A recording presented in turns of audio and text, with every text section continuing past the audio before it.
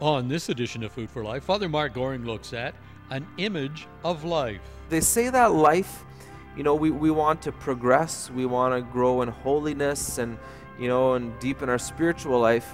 And they say our growth, it's kind of like a spiral. We don't just shoot straight up. I mean, we might have special times where we're just, it seems like we're just shooting up like a rocket to holiness. I really enjoyed this morning spending time meditating on this gospel passage from the Gospel of Mark, the first chapter, the cleansing of a leper. And one of the nice things about being a priest is it's kind of my job, to contemplate the scriptures, to study the scriptures. And I like to do that early in the morning, kind of like the Hebrew people gathering the manna early in the morning. And one of the things that kind of struck me is this leper. He goes to Jesus and he says, "If you wish, you can make me clean." And it's almost like, in a way, he's kind of giving the Lord Jesus permission. Saying, "Hey, I give you permission if you wish." He doesn't demand, he doesn't insist, he just says, "If you wish, you can make me clean." And, I thought to myself, I think there are things in our life, areas of weakness, areas of sin, that the Lord is just waiting for us to go to Him and to say, "Lord, if you wish, you can have this. You can make me clean." And I think some of these areas too, we just need to be in that place where we're ready to finally let go. Like maybe someone likes to gamble a lot, likes to go to the dog races, every day, going to the dogs. Do they use that expression down here? I'm going to the dogs, Do they have dog racing in here? Doesn't matter. The point is that maybe someone enjoys, gambling, and they know it's, they're wasting their money and maybe wasting their time and all of that. I'm not saying going to the dog races the odd time's a bad thing. But anyways, and they know it's wrong and they know they should stop, but they're not ready to say to the Lord, "Lord, if you wish, you can take this away from me." Or maybe a person likes to use bad language a lot. They like it, and they know it's bad, and they know they should stop, but they're not ready to let go. And so we might want to look at our lives and ask, are there areas in my life where I'm holding back? And then it's interesting, when the Lord heals him, the Lord sternly tells him, "Keep this quiet." And it says, the man went and began to publicize the whole matter. He spread the report abroad so that it was impossible for Jesus to enter a town openly. And they say part of the reason, we see this a number of times in Scripture, Jesus would tell people, "Hey, shh, don't tell anybody," was very practical. If they went and told everyone, Jesus would be dealing with a huge crowd that would have been, would be unmanageable, and Jesus wanted to go from town to town. And anyways, but in the scriptures, when there's a number of stories where Jesus tells people, "Keep this quiet," and they go right away and tell everybody. And what seems to be implied, what the gospel writers seem to be implying, is there's no malice in this. They're showing just how powerful the joy is, the excitement at having been touched by Jesus. And we see this in our own churches. When someone has a major conversion, they can sometimes get a little foolish. They want to tell everybody, and they do things that later they kind of look back and say, "Well, that was really foolish," and all of that. And again, it's just a sign of how powerful it is when we're touched by Jesus. And the truth is, brothers and sisters, it's Thursday night.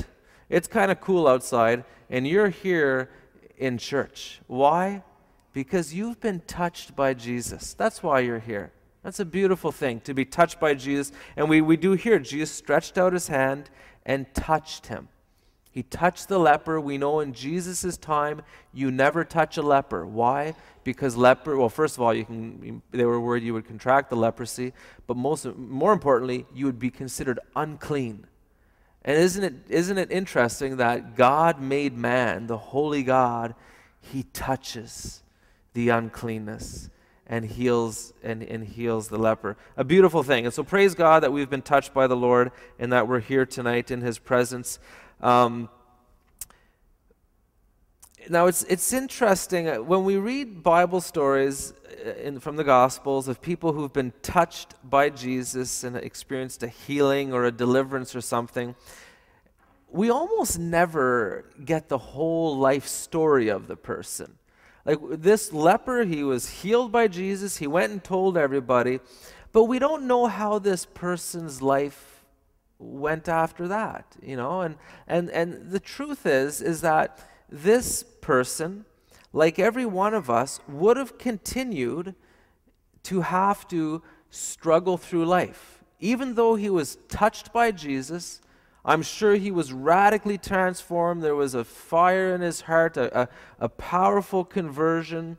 We hope and pray he persevered to the end. We don't know that for sure. You know, we know some people don't persevere to the end. But we do know that this person who was touched and healed by the Lord never was dismissed from the battle of life. In life, we're in a battlefield. And so again, this leper, he would have, you know, I'm sure he would have struggled again with sickness, maybe, you know, getting colds, trials, temptations, you know, discouragement. He would have gone through all of that. And it's so important for us who have been touched by the Lord to remember, and we heard this in the first reading, the importance of persevering to the end. When I was going through my conversion, I loved reading the lives of the saints, these saints who lived heroic lives. And one of the things I loved most about their lives was their perseverance. You know, it's one thing to have a major conversion, but it's another thing to persevere through the trials, the difficulties, the sicknesses, the discouragements, the misunderstanding, the low points, the dark nights, the deserts. For someone to persevere through that day after day, year after year, that's a beautiful thing. And for someone to die having persevered to the end, that's a glorious thing. And that's something we should all long for, but it's also something we should also prepare for, you know, that hey, I've been touched by the Lord, but it doesn't mean that I'm, you know, it's going to be a cakewalk. Now, I read about an image for life, and I read this, I thought, this is the perfect image. I love getting images to help kind of understand things. But they say that life, you know, we want to progress, we want to grow in holiness and, you know, and deepen our spiritual life. And they say our growth, it's kind of like a spiral. You know, we don't just shoot straight up. I mean, we might have special times where we're just, you know, it seems like we're just shooting up like a rocket to holiness. But generally, we kind of, you know, we kind of spiral up. But not only is it kind of like a spiral, it's kind of like a spiral on an angle. And the image they use is the Leaning Tower of Pisa.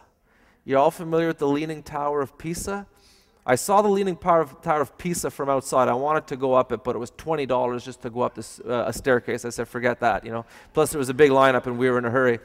But I don't know if this is exactly how it works, but if you can imagine going up a spiral staircase, but the staircase is slanted over so that when you're going up, you're going up, up, up, up, and then you go down for a bit because it's on an angle, and then you go up, up, up, up, down, up, up, up, up, down.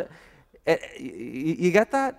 So you're going up, but because it's on an angle, every so often you're kind of actually going down and then up again.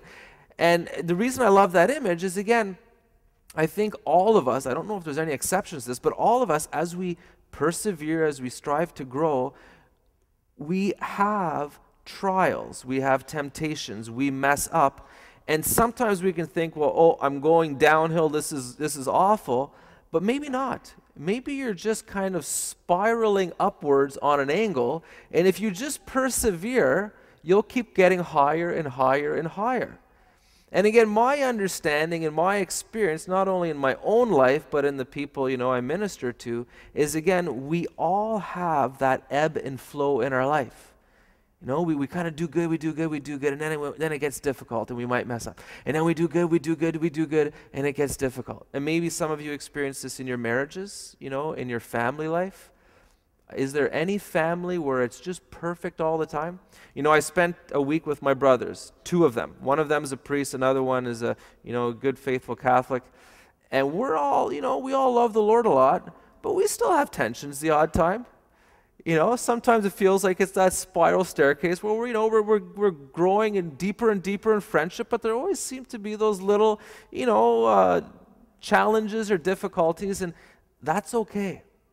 Again, I think what's important is to keep climbing that staircase. Keep going, persevere to the end. We've been touched by the Lord. He loves us more than we could ever imagine.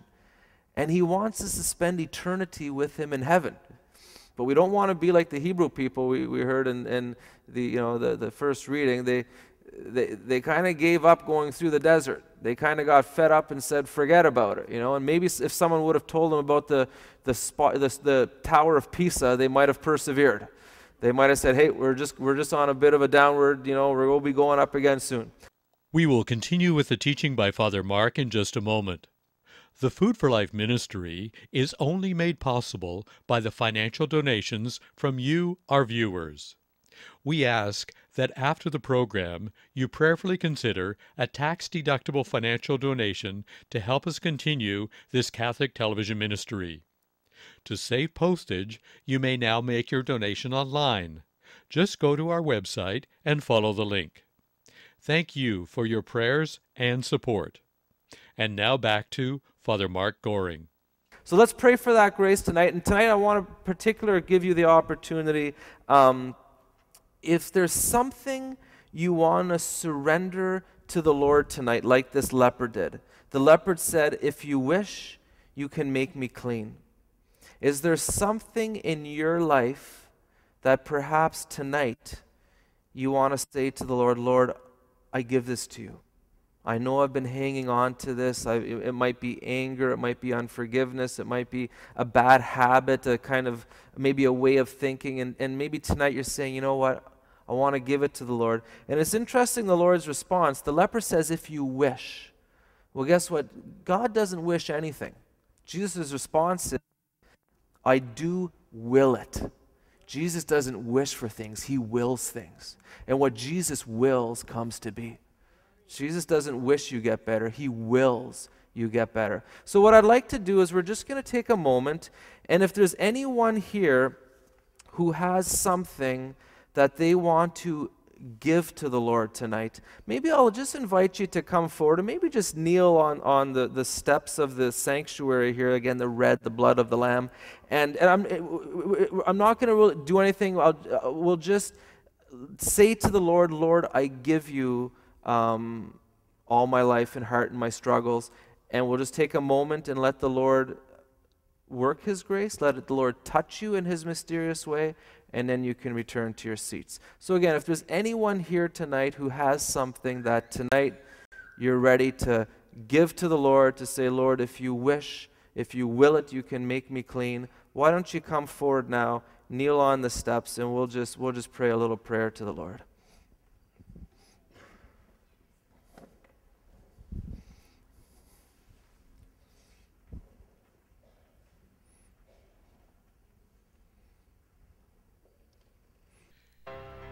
For an audio CD or video DVD of the teaching by Father Mark Goring on An Image of Life, we invite you to write to us. Our address is Food for Life, Box 1107, Station F, Toronto, Ontario, M4Y2TA. When you write, ask for an audio CD or video DVD of program 1830. On the next edition of Food for Life, Father Mark Goring looks at taking our first step. Who is faithful in little things, the Lord will give the grace to be faithful in bigger things. And so again, we might have that drip, drip, drip, drip, that call in our life. And when we're finally ready to respond to it, when we get it, our first step might not be that impressive.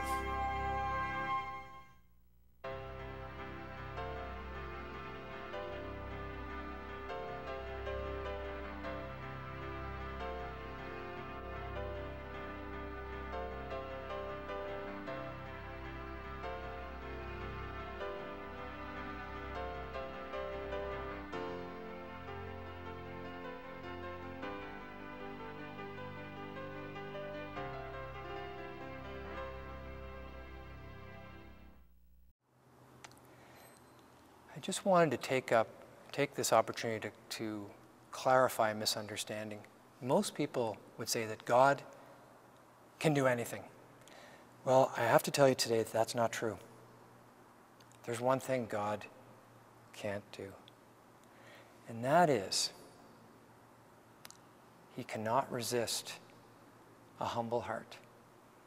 He can't not forgive a humble heart that turns to him and asks for forgiveness. And in that, we see the vulnerability of God. Because of that one thing God can't do, God is vulnerable. But God leads by example. In a certain sense, God leads from a position of vulnerability. God leads from a position of weakness. And so we follow God's example when we forgive. That we express the very vulnerability of God when we forgive. And so God is calling us to lead from a position of weakness. We see this in the life of Jesus. Have you ever said to yourself, what was the Father thinking when he sent the Son? And he asked the Son to come to earth with no temporal resources, no economic power, no family stature, no political status. And he said, Son, now go tell the world that you're my son. So that's what I call leading from a position of weakness, because we know the reception that Jesus received. Would we expect any other reception? And yet, nevertheless, Jesus came. And he put his own status aside, as Philippians 2 tells us. He laid his glory by.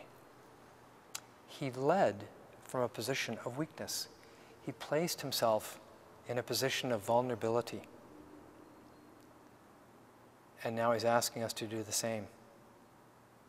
Do you have situations in your life? Are there people that God's calling you to love?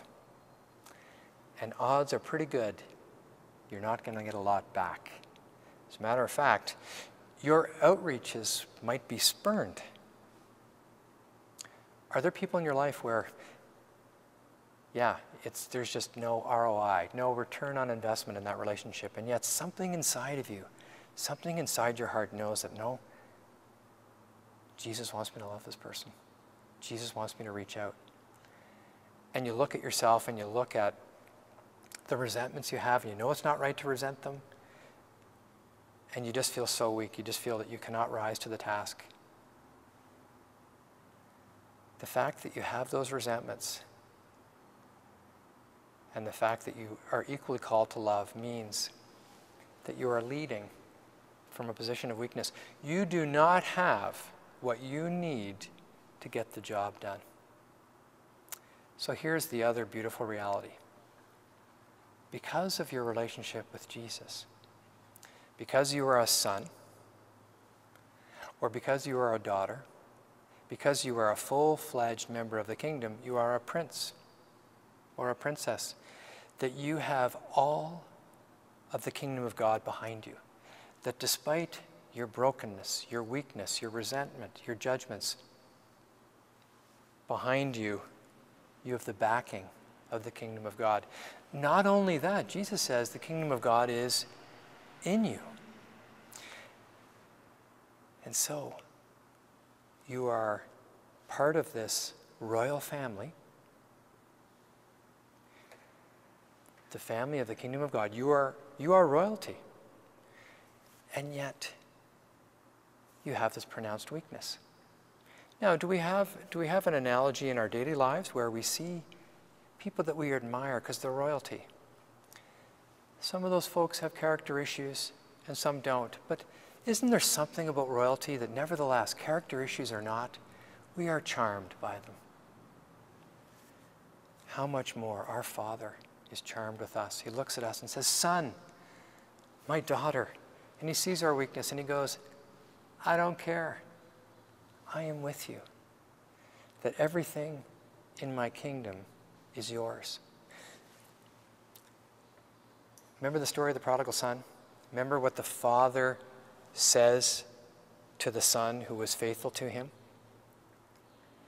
And the son who was faithful to him was jealous that the father was going to have a party for the son that returned. And the father, with great love, says to the son, son, everything I have is yours. Everything I have is yours. And so when we look at what we're called to, and we look at what we have to offer, if we are honest with ourselves, we don't have what we need. But because we're royalty, we've got the resources of the King behind us. And because we're royalty, we can look at our weakness without condemnation. I'm a prince. I'm a prince of a guy. You're a princess. God is charmed by you. There is no condemnation. We look at our weakness and we're condemnation free. We might feel convicted that we need to work on certain things. Fine. Our Father will say, okay, son, we're going to focus on this area in your life now. We're going to move you forward.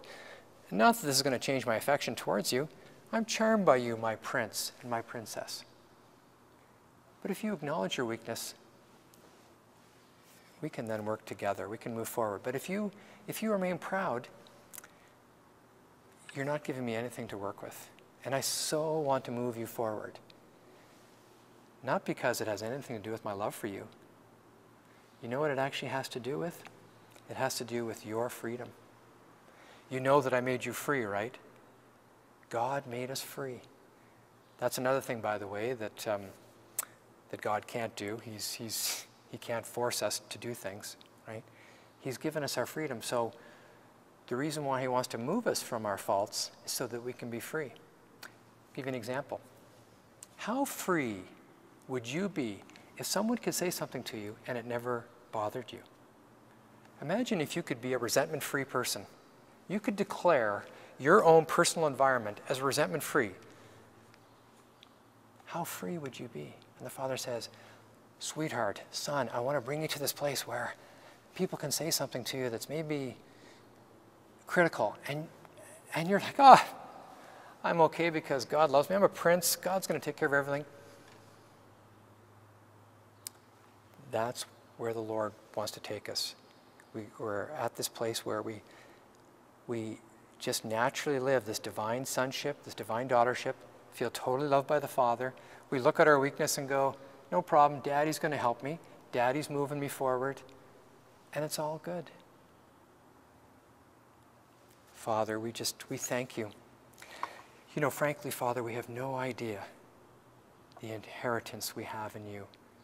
But we so want to understand what it means to be your prince, to be your princess, to understand what it means to have the kingdom of God in us, so that we can freely, without condemnation, be honest about our weakness, so that you as our Abba, as our Papa, and as our Daddy can move us forward to a new and wonderful place of freedom, again, without fear, without condemnation. So, Father, we ask you to stir up this grace that we know is in us, but burst it forth, Lord, so that we can love you with our whole hearts.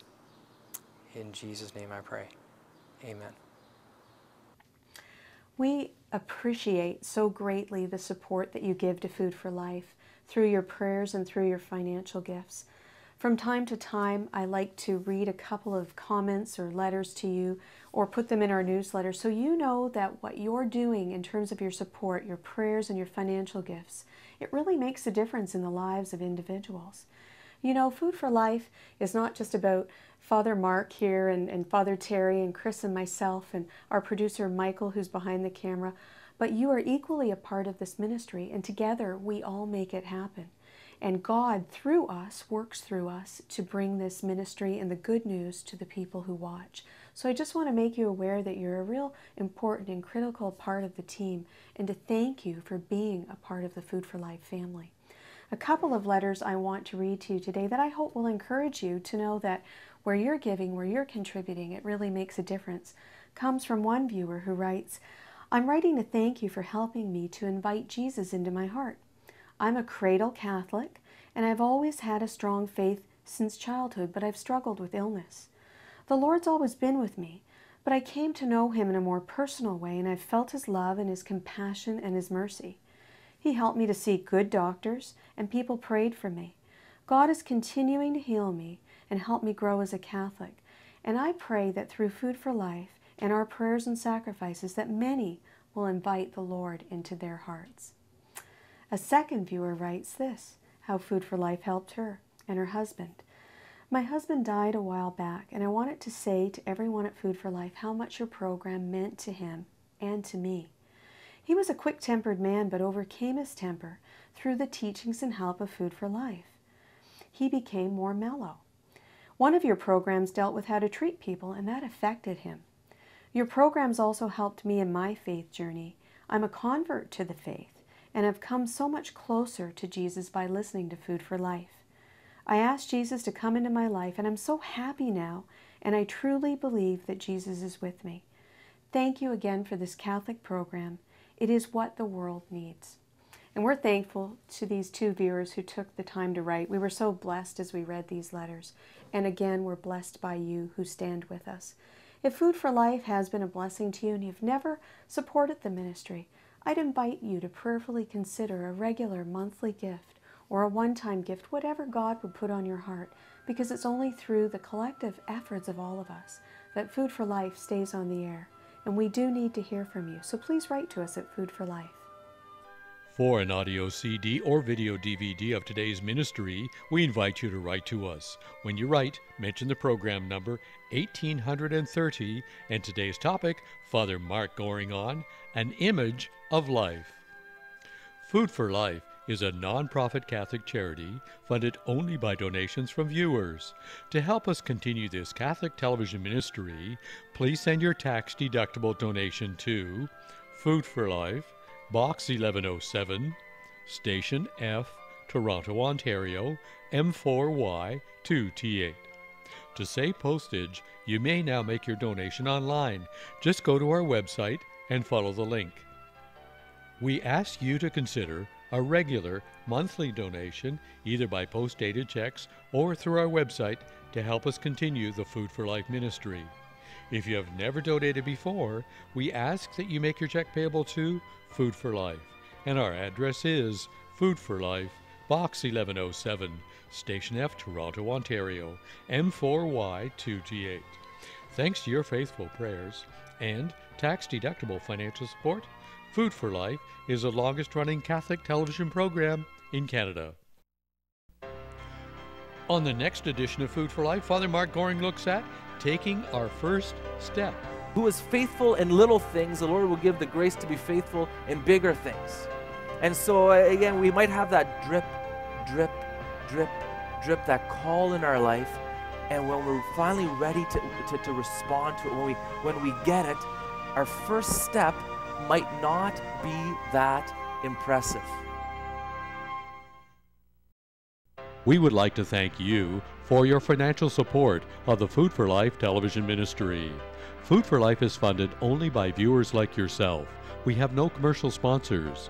Your tax-deductible donations help pay for production of the program, pay the television station for the time that the program is on the air, and pay for the mailing of our monthly newsletter. Thank you again for your support of this Catholic television ministry.